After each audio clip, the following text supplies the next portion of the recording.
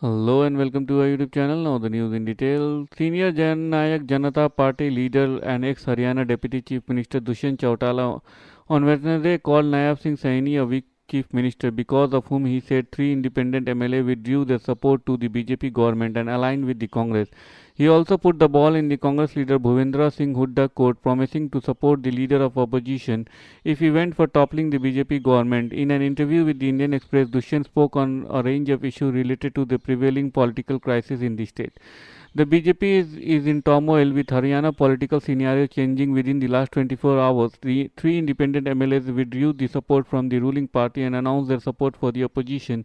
It shows how weak the BJP has become, and it is because of the weakness of Chief Minister Nayaab Saini.